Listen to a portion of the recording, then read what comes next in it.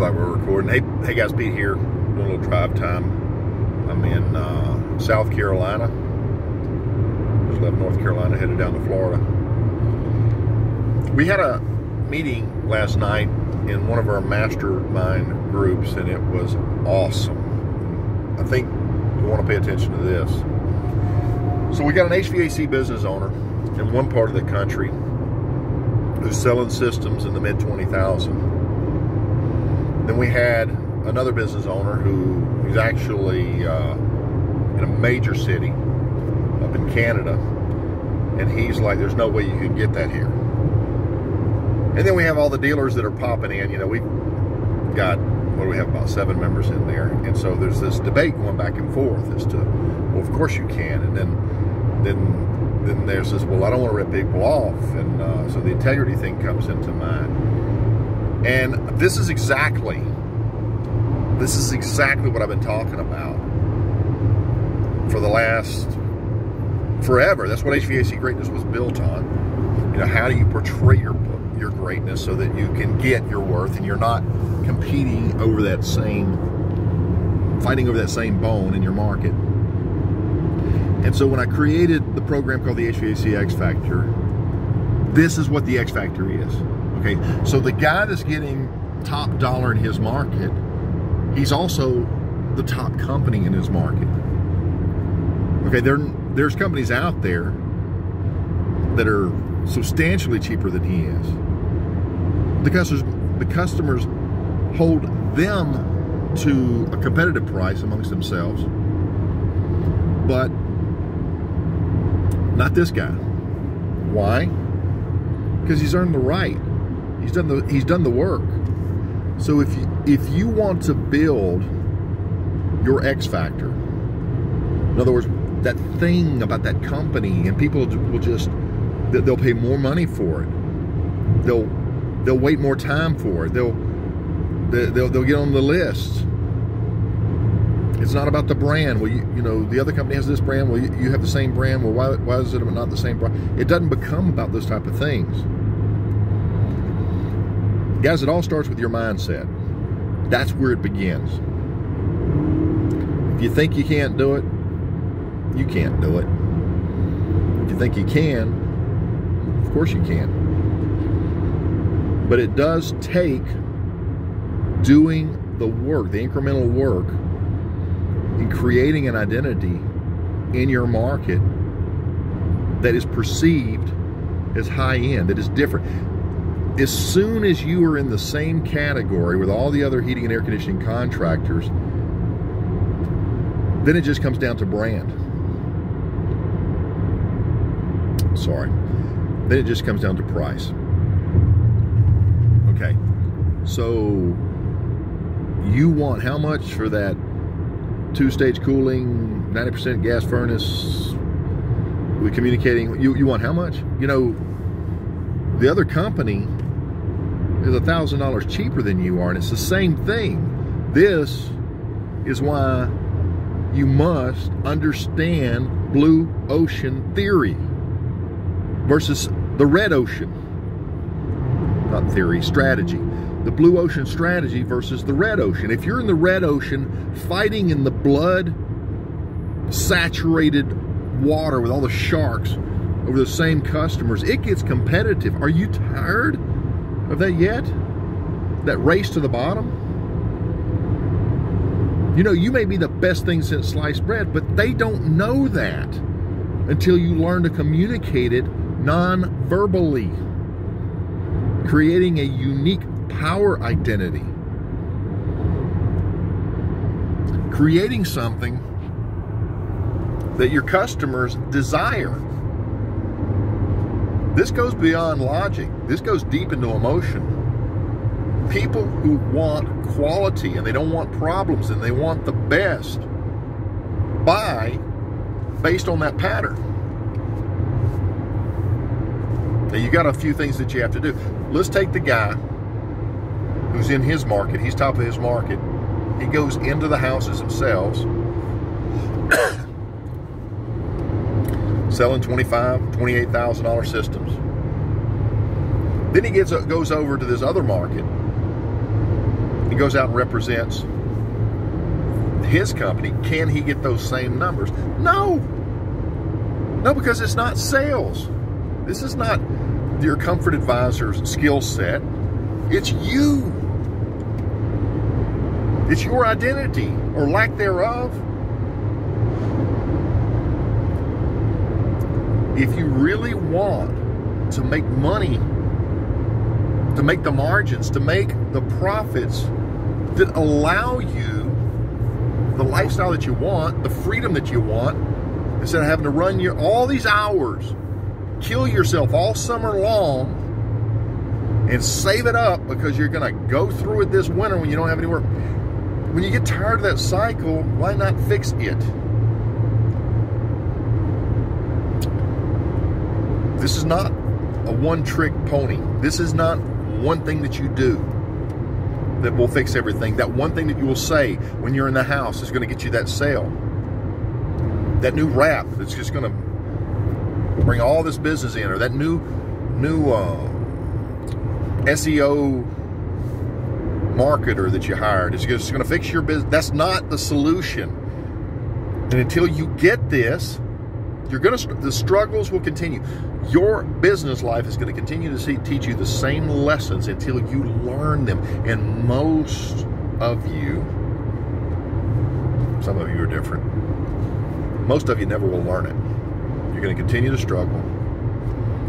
You're going to continue to be frustrated and overwhelmed and pulled in 100 different directions. And how in the world can anybody do this when they're out here doing all the stuff that we have to do every day?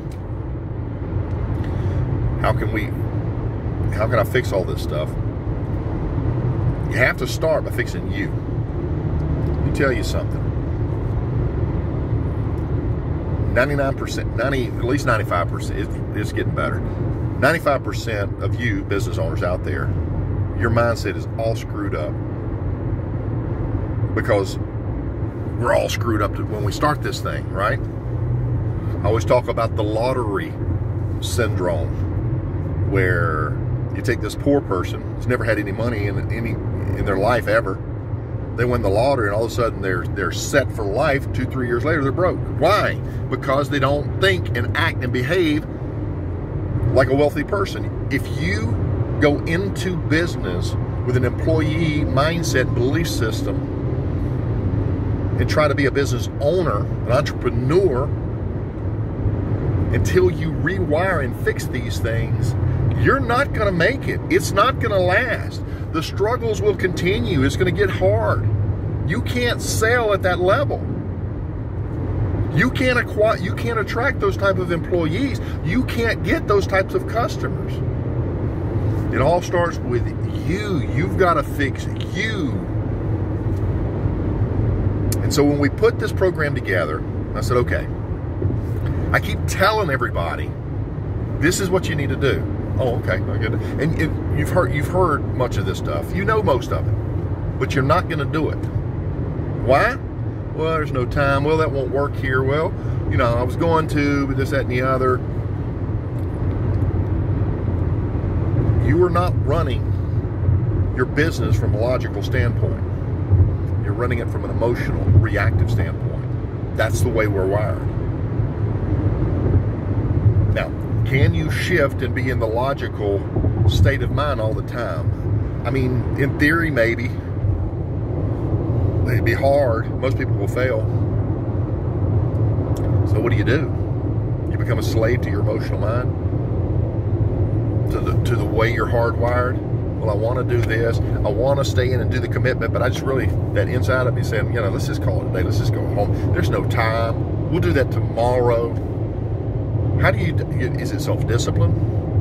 A little bit. Or is there more?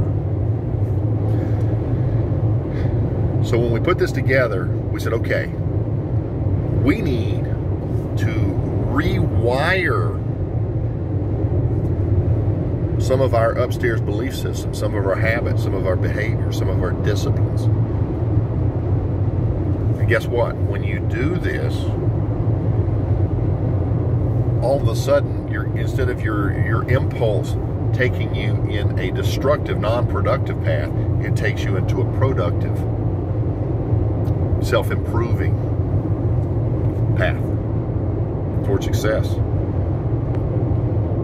If you're out there, it don't matter where you're at. It don't matter where you are in your business right now. I guarantee you need this. We all need this. Do you watch the self-improvement type stuff that's out there, like on YouTube, or the mindset? You got to get up in the morning and do the inspiration, and those successful people have the same 24 hours a day that you do, but they don't sit in bed, they don't sleep in every morning, they get up at 5 a.m., they go do their workout, you hear these things, right? And it's true. How do you transition from that old lazy employee mindset, let's just do the minimum to make our money and get out of there, over to the entrepreneur mindset that is proactive and it's not reactive? That it searches out and finds clarity and perceives things from a fresh perspective, from an empowering perspective that your competition can't see. And the very thing that you say right now, that can't be done around here, your competition says that won't work here. Once you get that clarity, and there is clutter that has to be removed when you go through this, you'll see it's beautiful. All of a sudden you see, well, of course you can do that here. And in the face of your competition that's telling you, you can't do this, you do it. And it works. And you have these conversations like we did last night. You can't do that. That won't work here. They would put you out. You'd be on the 6 o'clock news, the 11 o'clock news. No, you wouldn't. Not if you have integrity. Not if you know what you're doing. Not if you're professional. Not if you're honest. Not if you're pricing properly. The 9 o'clock, the 6 o'clock news, the 11 o'clock news, they're not experts on how to price an HVAC business, service, a repair or equipment replacement. Heck, most of us aren't. What are they going to do? Call and find out what the wholesale price of the equipment is, and then they determine, based on guesswork, what it should cost to be installed? It's a joke. It's stupid. Listen, if you'll do the work, if you'll put in the energy, if you have the drive, if you have the desire, if you reverse engineer your business, which you have not done, you know, and you're watching this, that you probably came up with your company name with some clever personal initials or something that means something to you and is clever to you and you like it and nobody else even knows what the heck it is. Why would you do that? I mean, if you're the customer of the business, of your own business, well, yeah, you'd like it. But your customers don't even know what that name means, many of you. Or your name is so bland and so general, it just falls in with everybody else. Blankety blank, heaty and air. You're just easy to forget, hard to remember. If you want to stand out, be different. If you want to be considered a cut above your competition, then stop looking like your competition. Stop behaving like your stop marketing and advertising like your competition. $500 off, got a rebate. Money, money, money. You're going to attract money customers. Not everybody is all motivated. Money's important to all of us, but not everybody is looking for somebody to come in their home for the cheapest price, which is no differently than they're looking for a heart surgeon to do their heart surgery for the cheapest price. Two different scenarios, I know, but this is your health, this is your life. You're not going to take get three estimates to get the cheapest bid on heart surgery. And when you're talking about your home and the safety of your home and the investment of your home, you're not going to go get 3 estimates and go with the cheapest bid if you are halfway informed. If you are an experienced-based customer who's been burned a time or two. Everybody starts off value-based because the world trains us that way. You go on to Amazon, you can get this part or that part, it's the same part, it doesn't matter. Shipped to you So it just comes down to money. Not when somebody's coming into your house. Not when there's a technician, a professional technician that has to design, that has to understand and check, and it takes this. It takes the experience, the knowledge, the insight, the structure, the checklist. Pilots don't put their craft into the air until they go through the checklist, regardless of how much experience they have. They don't do it. It's too big of a risk. What about you, your structure? You have, maybe you're the business owner, you have one of the best skill sets. And you can go out there and fix anything. Then you hire somebody who says he's got 10 years experience and maybe halfway to, good technician, can diagnose things, but is he checking what you check too? No, there's no way. You don't even approach it the same way most of the time. The very things that you can see clearly when you look at the system, he's not even noticing, and you don't realize that. When you start putting this stuff together, this takes work. It's not done overnight. But if you'll follow a process that leads you down that path, when you come out the other end, it is monumentally different. If you want to be the exception to your market, if you want to be the company that stands out, you've got to start in here. You got to find that identity. I've worked with people, I start taking them down that path, and just show me how to sell maintenance agreements. They don't know. They don't realize that they can go out there and copy all these other companies. And by the way, all of these training companies, these top-end training companies, they all came from the same sources of information that I went to and did the training, 30 years ago. People like Ron Smith that pioneered our industry. Steve Howard that pioneered the sales industry, HVAC. Dr. Ron Collier on the financials. Big time, Ron Smith, he with that modern air conditioning over there in Florida, became the model for the industry. And to this day, all of the software and everything supports that. Because remember, the more and more high tech this world gets, the more and more high touch people crave, whether they consciously know it or not. They don't want to be your friend. They don't want to get to know you. They don't want to like you. But the moment they do, they don't want to let it go. They'll never let it go. You're their guy or gal. You're the one they call. You're the company. And when you have this right, you'll go out on that call and they will love you. And then when you send an employee out on that call, instead of them saying, well, that employee's a nice guy, but do you mind coming back and working on my equipment? That's probably what you've been running into.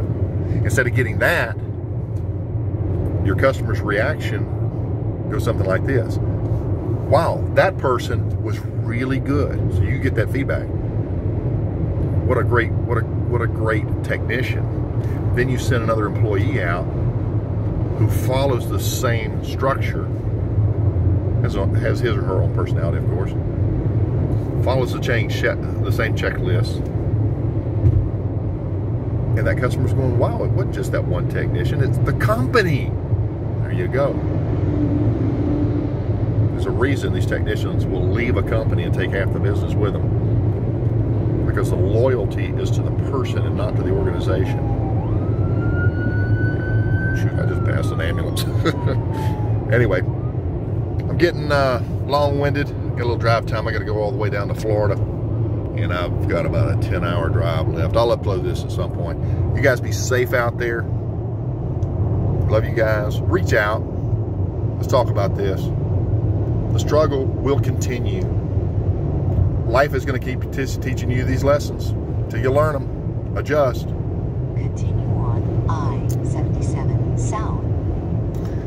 But once you get it dialed in, it's worth it.